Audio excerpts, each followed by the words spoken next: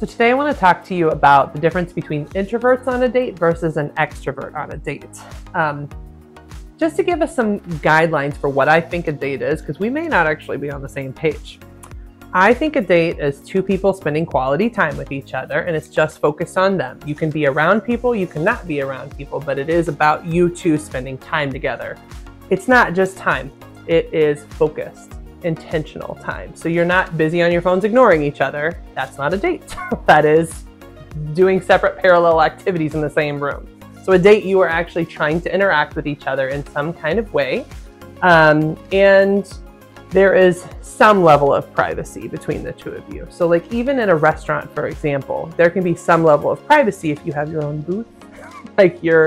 There are people around, but it is about you two spending quality time with each other. You can be at a party, but there are moments in this date where you guys are just to yourselves. That's when it's a date versus we're just at a party and doing our own thing.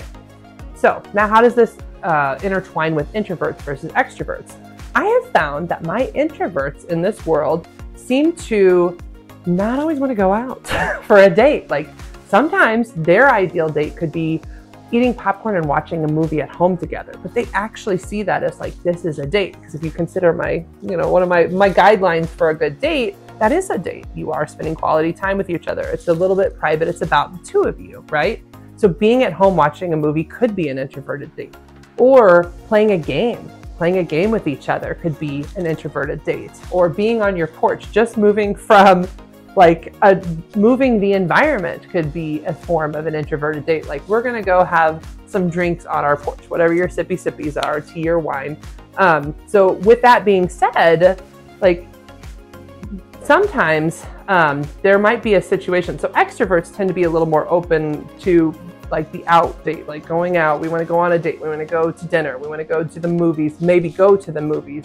And of course, introverts can do any of them as well. But for an introvert to do one of these dates, it gives them they have to expel some emotional energy to go on that date. So it doesn't mean they won't do it, but it means it takes some energy. It takes a toll on them. Whereas an extrovert being around people gets energy from that experience.